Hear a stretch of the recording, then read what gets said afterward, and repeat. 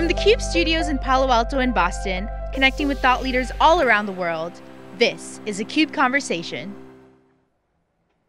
Hey, welcome back everybody. Jeff Frick here with theCUBE. We're in our Palo Alto studios, kind of continuing our leadership coverage, reaching out to the community for people that we've got in our community to get their take on how they're dealing with the COVID crisis, how they're helping to contribute back to the community to bring their resources to bear, and just some general good tips and tricks of getting through these kind of challenging times. And we're really excited to have one of my favorite guests.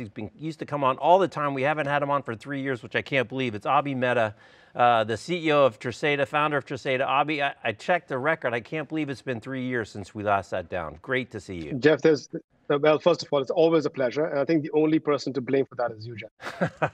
Well, I will make sure that it doesn't happen again. So, and just to check in, how's things going with the family, the company? Thank you for asking. Family is great. I've got 2 young kiddos who have become video conferencing experts, and they now teach me the tricks for it, which I'm sure is happening in a lot of families around the world. And the team is great. We went remote at this point almost 2 months ago now, and can't complain. I think we are in an intellectual property business like you are. So it's been a little easier for us to go remote compared to a lot of other businesses in the world and in America. But no complaints. We're very fortunate. We are glad that we have a business and a company that can withstand the economic uncertainty. And the family is great. I hope the same for the CUBE family. I haven't seen Dave and John, and it's good to see you again. And I hope all of you guys are happy and healthy. Great, and we're good, so thank you for asking. So let's jump into it. One of the things that I've always loved about you is, really your sense of culture and this kind of constant reinforcing of culture in your social media posts and the company blog posts at Tresata, celebrating your interns, and you really have a good pulse for that. And I think we may have even talked about it before about, kind of the CEOs and leadership and social media, those that do and those that don't. And I think it's probably for many kind of a risk-reward trade-off. I could say something stupid versus what am I getting at it? But really, it's super important. And in these times with the distributed workforce, the importance and value of communicating and culture and touching your people frequently across a lot of different mediums and topic areas is more important than ever before. Share with us kind of your strategy. Why did you figure this out early? How have you, kind of adjusted, your method of keeping your team up and communicating? Absolutely. I guess I owe you guys a little bit of gratitude for it, which is we launched our company, and I'm sure you remember on theCUBE, it was a social media launch. If you may say it like that. I think there are 2 or 3 things that are very important, Jeff, and you hit on all of them. One is the emphasis on information sharing. It becomes more important in times like these, and we as a society value the ability to share a positive conversation, a positive perspective, and a positive outlook more. But since day 0 at Tresata, we've had this philosophy that there are no secrets. It is important to be open and transparent, both inside and outside the company, and that our legacy is going to be defined by what we do for the community and not just what we do for our shareholders. And by its very nature, the fact that, I grew up in a different continent, now live and call America, a different continent my home.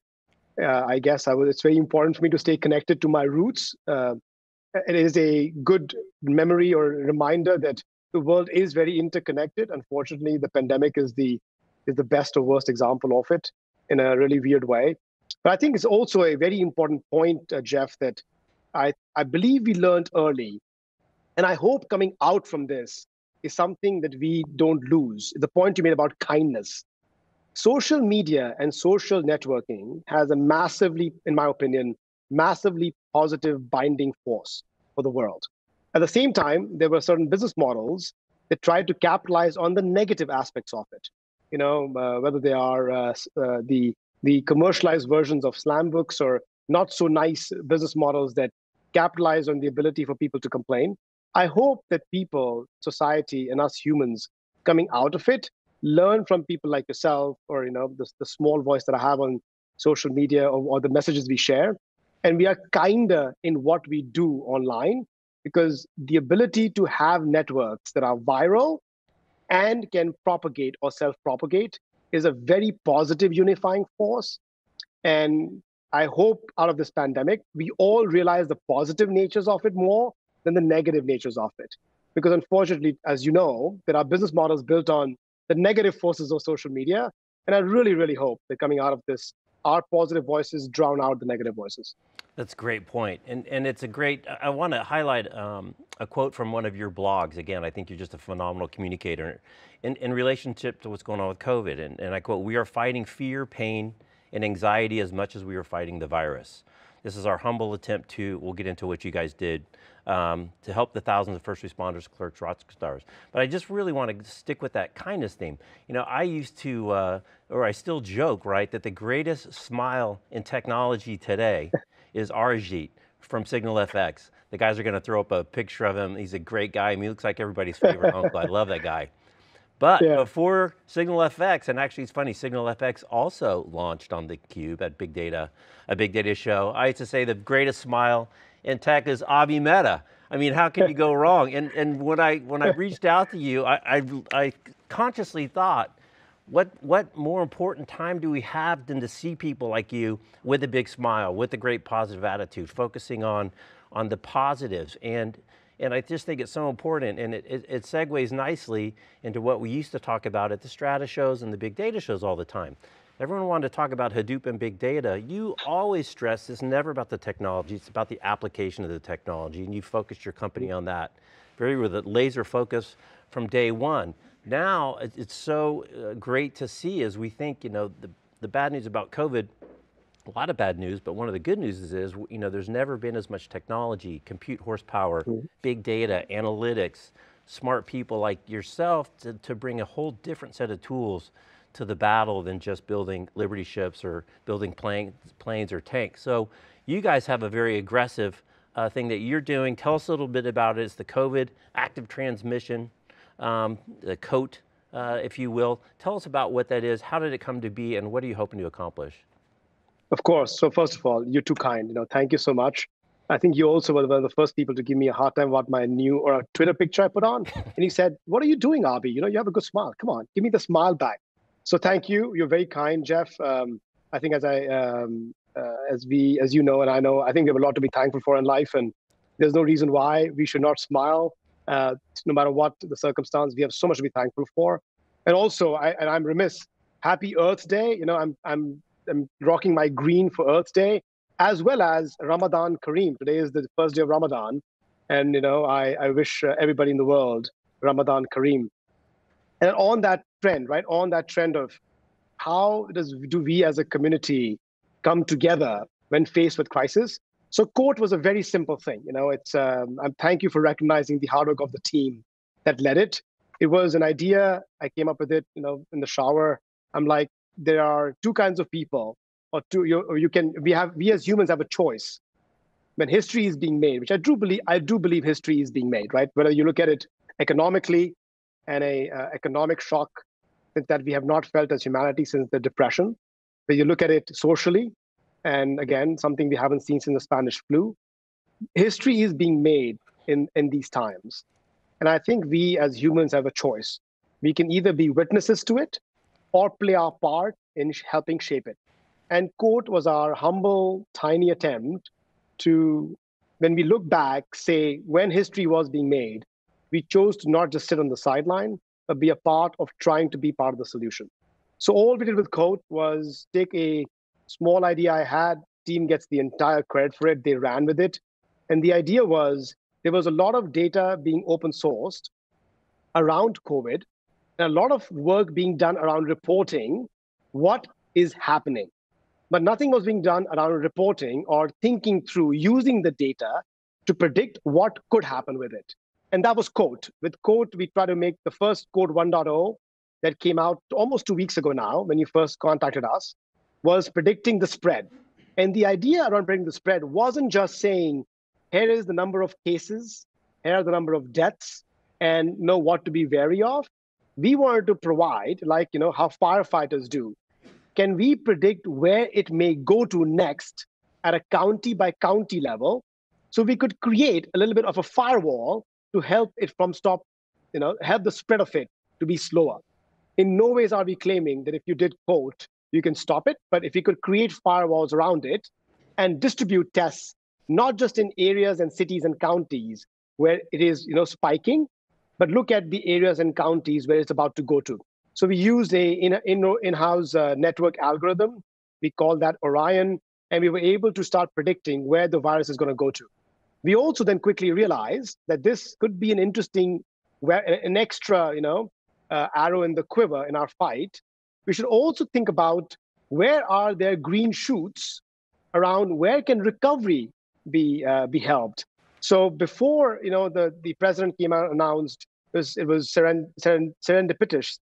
Before the president came and said, I want to start finding the green shoots to open the country, we then did Code 2.0, which we announced a week ago, with the green shoots around a Tresata recovery index.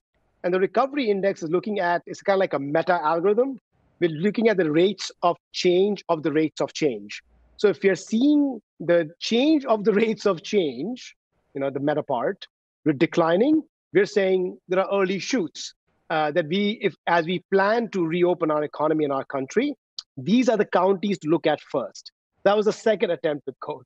And the third attempt we have done is we're calling it the Are We There Yet Index. It got announced yesterday, and now you're the first public announcement of it.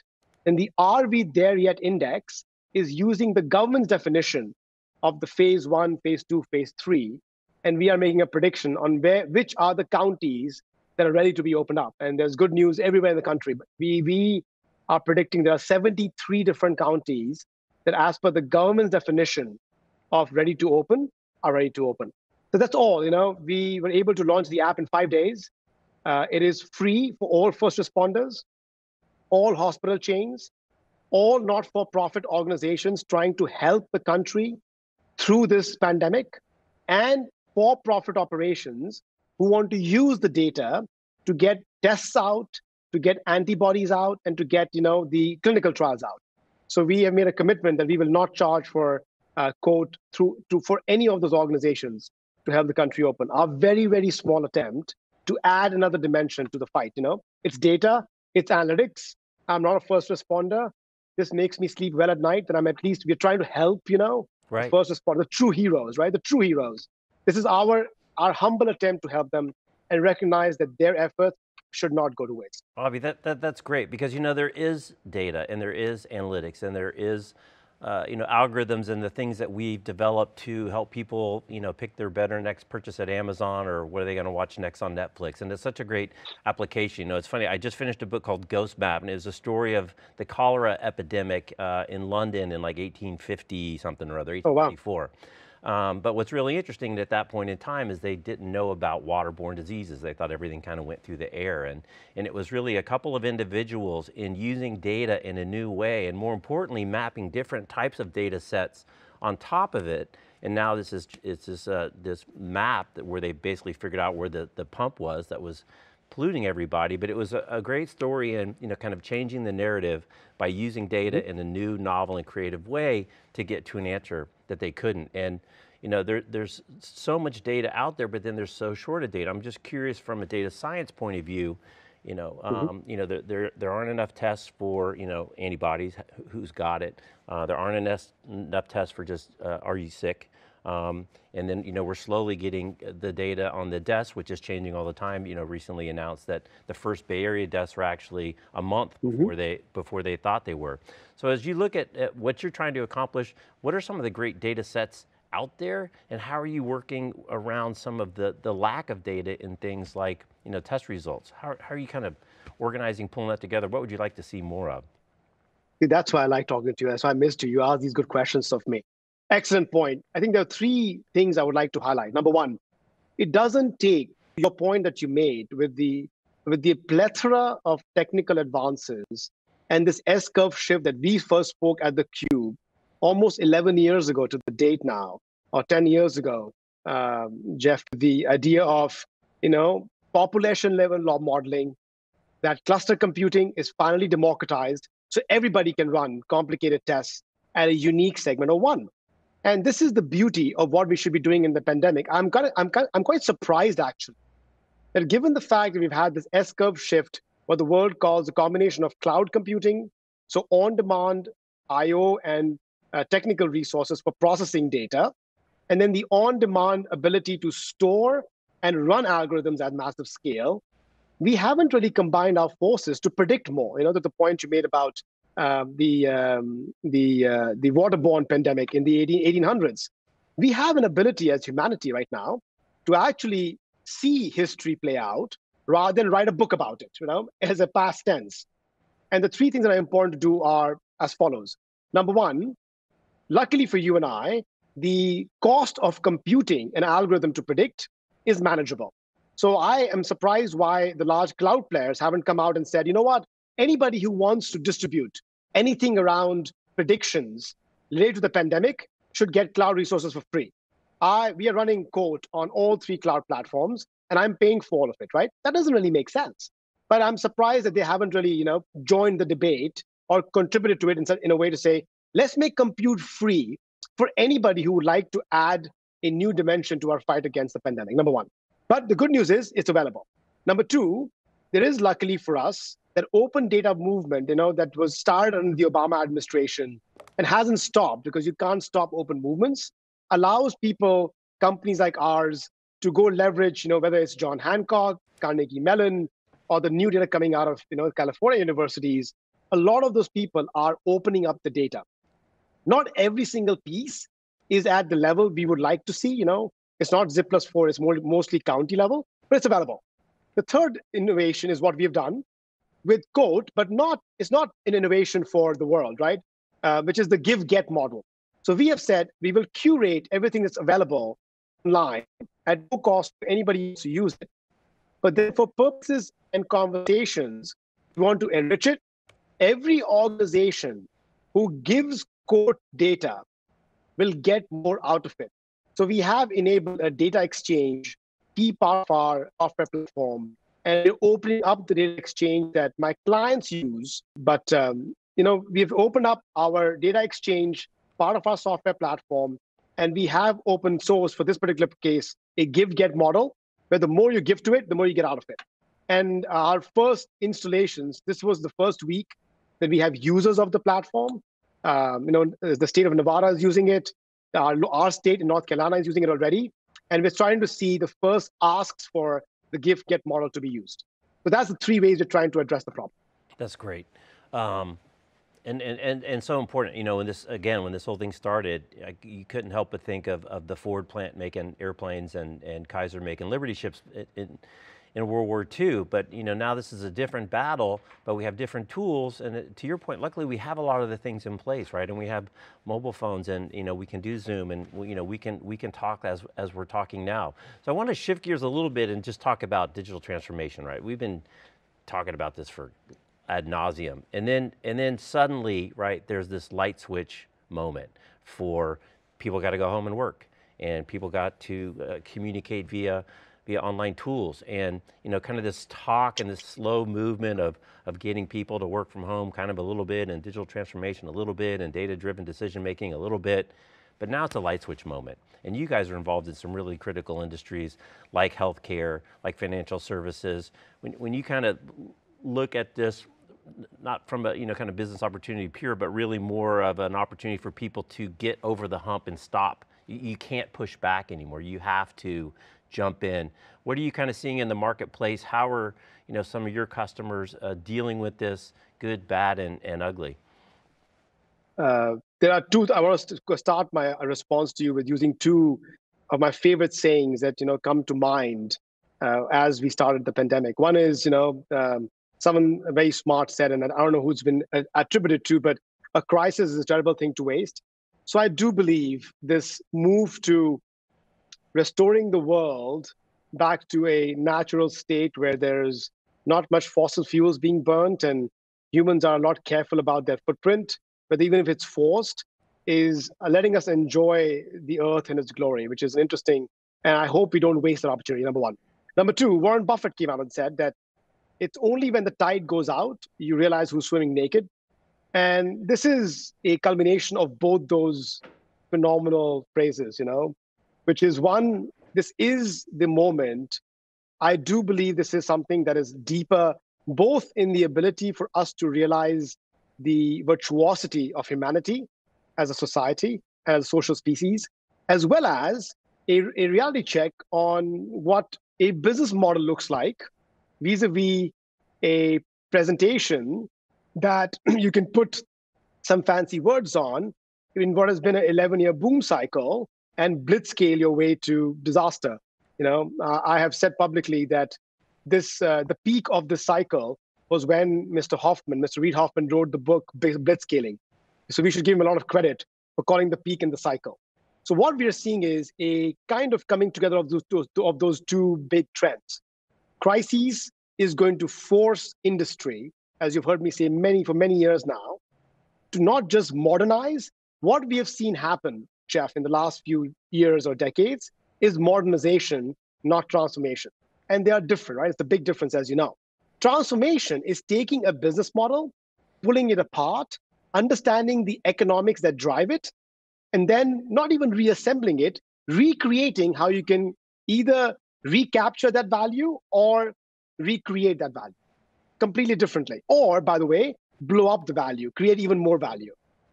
That hasn't happened yet. Digital transformation, data and analytics, AI, cloud have been modernizing trends for the last 10 years, not transformative trends. In fact, I've also gone and said publicly that today, the very definition of technology transformation is run a SQL engine in the cloud, and you get a big checkoff as a technology organization saying, I'm good. I've transformed how I look at data analytics. I'm doing what I was doing on-prem in the cloud. So it's still SQL in the cloud. There's a very successful company that has made a business model out of it. We don't need to talk about the company today, but I think this becomes that moment where those business models truly, truly get a chance to transform, number one. Number two, I think there's going to be, so that's on the industrial side. On the new company side, I think the era of anointing winners by saying grow at all cost, economics don't matter, is fundamentally over. I believe that the peak of that was the book called Blitzscaling. The markets always follow the peaks, a little later. But you and I, in our lifetimes, will see the return to fundamentals. Fundamentals, as you know, never go out of fashion. Jeff, whether it's good conversations, whether it's human values, or it's economic models, if you do not have a path to being a profitable, contributing member of society, whether that is running a good balance sheet individually and not driven by debt, or running a good balance sheet as a company, we call it financial jurisprudence. Financial jurisprudence never goes out of fashion. And the fact that even when we became the mythical animal, which is not the point that we became a unicorn, we were a profitable company 3 years ago, and 2 years ago, and 4 years ago, and today, and will end this year as a profitable company. I think it's a very, very nice moment for the world to realize that within the realm of digital transformation, even the new companies that can leverage and push that trend forward can build profitable business models from it. And if you don't, it doesn't matter if you have 1 billion users. As my economics professor told me, selling a watermelon that you buy for $1 for 50 cents, even if you sell that 1 billion times, you cannot make it up in volume. I think those are two things that will fundamentally change the trend from modernization to transformation. It is coming, and this will be the moment when we will look back, and when you write a book about it, that people will say, you know what? No, Jeff called it. And the pandemic is what drove the economic jurisprudence as much as the social jurisprudence. Abhi, you touched on so many things there. We're going to go Joe Rogan. We're going to be here for 4 hours. So hopefully you're in a comfortable chair. But but you stand up desk. I don't sit anymore. I love standing up. Do you do the stand up desk? But I do the stand up desk. My version of your watermelon story was, I worked at a couple of kind of high growth, spend a lot of money, raise a lot of money startups back in the day, and I just thought finally we were working so hard. I'm like, well, why don't we just go up to the street and sell dollars for 90 cents with a card table and a comfy chair and maybe some iced tea, and we'll drive revenue like there's nobody's business and lose less money than we're losing now, not have to work so hard. I mean, it's so interesting. I mean, I think, as you said, everyone's kind of, kind of this pump the brakes moment. as well. Growth at the cost of everything else, right? There used to be a great concept called triple line accounting, right? Which is not just shareholder value to the sacrifice of everything else, but also your customers and your employees and your community, and being a good steward and a good participant in what's going on. And I think that a lot of that got lost. Another, to your point about pumping the brakes and the environment. I mean, it's been kind of entertaining on the oil side, watching an unprecedented supply shock followed literally within days by an unprecedented demand shock. But the fact now that when everyone's not driving to work at 9 in the morning, we actually have a lot more infrastructure than we thought. And kind of goes back to the old Ma Bell capacity planning issue. But why are all these technology workers driving to work every morning at 9 o'clock? I mean, it's one thing if you're a service provider, or you got to go work at a restaurant, or you're carrying a truck full of tools, but for people that just go sit on a laptop all day, makes absolutely no sense. And I love your point that people are now, seeing things a little bit slowed down. That you can hear birds chirp. You're not just stuck in traffic. And to your point on the digital transformation, right? I mean, there's been revolution and evolution. In revolution, people get killed. And the fact that digital is not the same as physical, but it's different. Had Ben Nelson on talking about the changes in education. He had the great quote, I've been using it for weeks now, right? That a car is not a mechanical horse, right? It's really an opportunity to rethink the objective and design a new solution. So it is a really historical moment. I think it's really interesting that we're all going through it together as well, right? It's not like the earthquake in '89, or I was in Mount St. Helens and that blew up in 1980, where you had kind of a population that was involved in the event. Now it's a global thing. Where were you in March 2020? And we've all gone through this thing together. So hopefully it is a little bit of more of a unifying factor. And kind of the final thought, since we're referencing great books and authors and quotes, right, is Yuval Noah Harari and Sapiens talked about what is culture, right? Culture is basically, it's a narrative that we all have bought into. I find it so ironic that in the year 2020, that we always joke is 2020 hindsight, we quickly found out that everything we thought was suddenly wasn't. And the fact that the global narrative changed literally within days, really a lot spearheaded right here in Santa Clara County with Dr. Sarah Cody shutting down groups of more than 150 people, which is about 4 days before they went to the full shutdown. It is a really interesting time, but as you said, if you're fortunate enough as we are to, have a few bucks in the bank and have a business that can be digital, which you can if you're in the sports business or the travel business, the hotel business, the restaurant business, a lot of not good stuff happening there. But for those of us that can, it is an opportunity to do this nice, kind of a reset and use the powers that we've developed for recommendation engines for really a much more powerful, for good. And you're doing a lot more stuff too, right? With banking and in healthcare. Telemedicine is one of my favorite things, right? We've been talking about telemedicine and electronic medicine for now. Well, guess what? Now you have to, because the hospitals are overflowing. Then Jeff, to your point, 3 stories, and then at some point I know I will let you go. You can let me go. I can talk to you for 4 hours. I can talk to you for days, my friend. The 3 stories that have been very relevant to me through this crisis. One is personal. I guess in a way all are personal, but the first one, that I always like to remind people on, there were business models built around allowing people to complain online, and then using that as almost like a stick to find a way to commercialize it.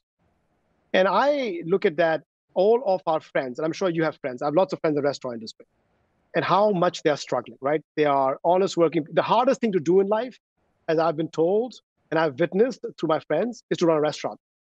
The hours, the effort you put into it, making sure that what you produce is not just edible, but is good quality, is enjoyed by people, is sanitary, is a hard thing to do. And there were all of these people, who would not find in their heart or in their minds for 2 seconds to go post a review if something wasn't right, and be brutal in those reviews. And if the same people were to look back now and think about, have those same souls done anything to be supportive for our restaurant workers? It's easy to go and slam them online, but this is our chance to let a part of the industry that we all depend on, food, right? Critical to humanity's success. What have we done to support them? As easy as it was for us to complain about them, what have we done to support them? And I truly hope and I believe that coming out of it, those business models don't work anymore. And before we are ready to go on and online on our phones and complain about, well, it took time for the bread to come to my table, we think twice. How hard are they working, right? Number one. That's my first story. I really hope you do something about that. My second story is to your, have we changed the way we will work? My kids, I'm sure as your kids, get up every morning, get dressed, and launch, their online version of a classroom. Do you think when they enter the workforce or when they go to college, you and me are going to try and convince them to get in a oil-burning combustion engine that, by the way, can crash, can break down, can impact your health, impact the environment, and show up to work, and they'll say, what are you talking about? What are you talking about? I can be effective. I can learn virtually. Why can't I contribute virtually? So I think there'll be a generation of the next class of, contributors to society who are now raised to live in an environment where the choice of making sure we preserve the planet and yet contribute towards the growth of it is no longer a binary choice. Both can be done. So I completely agree with you. We have fundamentally changed how our kids, when they grow up, will go to work and contribute, right? My third story is the thing you said about how many industries are suffering. We have clients, so we have healthcare customers, we have banking customers, we have who are paying their bills like we are doing everything they can to do right by society. And then we have customers in the industry of travel hospitality. And one of my most humbling moments, Jeff, was one of the C-level executives sent us an email early in this crisis and said, this is a moment where a strong David can help a weak Goliath. And just reading that email had me very emotional, because there are not very many moments that we get as corporations, as businesses, where we can be there for our customers when they ask us to be there for them. And if we as companies can help our customers, our clients, who at the end of the day are flying people, are feeding people, are taking care of their health and their wealth, if we in this moment can be there for them, we don't forget those moments. Those, as humans have long-term memories, right? That was one of the kindest, gentlest reminders to me that what was more important to me, my co-founder Richard, my leadership team, every single person at Tresata that have tried very hard to build automations, because as an automation company, to automate complex human process so we can make humans do higher order activities. In the moment when our customers asked us to contribute and be there for them, I said yes. They said yes. You said yes. And I hope people don't forget that unicorns aren't important. They are mythical animals. There's nothing mythical about profits. There's nothing mythical about fortress balance sheet. And there's nothing mythical about a strong business model that is built for sustainable growth, not growth at all costs. And those are my three stories that, bring me a lot of calm in this tremendous moment of strife. And the piece that wraps up all those is ultimately it's about relationships, right? People don't do business with, companies don't do business with companies. People do business with people, and it's those relationships and strong relationships through the bad times which really set us up for when things start to come back. Abhi, as always, I'm not going to let it be 3 years to the next time you hear me pounding on your door. Great to catch up. Love to watch really your culture building and your community engagement. Good luck. Great success on the company, but really, that's one thing. I think you really do a phenomenal job of just keeping this positive drumbeat. You always have, you always will, and really appreciate you taking some time on a Friday to sit down with us. Well, first of all, thank you. I wish I could tell you I dressed up for you, but we celebrate formal Fridays at Tresata, and that's what this is. Also, I want to end on a positive bit of news. I was going to give you a demo of it, but if you want to go to our website and look at everything we're doing, we have a survival kit a data survival kit around COVID. I don't like using buzzwords, AI, so let's not use that buzzword right now. But in your lovely state, one of my favorite places on the planet, when we ran the algorithm on who is ready, as per the government definition of opening up, we have 5 counties that are ready to be opened, between Santa Clara, Tulare, Sacramento, Kern, and San Francisco. The metrics today, the data today with our algorithm, our Mehtaa algorithm, is saying that those 5 counties, those 5 regions look like have done a lot of positive activities if the country was to open under all the right circumstances. Those 5 look, the first, as we would recommend. As Kareem, happy Earth Day. A pleasure to see you. So good to know your family is doing well. And I hope we talk to each other soon. Thanks, Abhi. Great conversation with Abhi Mehta, terrific guy. Thanks for watching. Everybody stay safe. Have a good weekend. Jeff Frick checking out from theCUBE.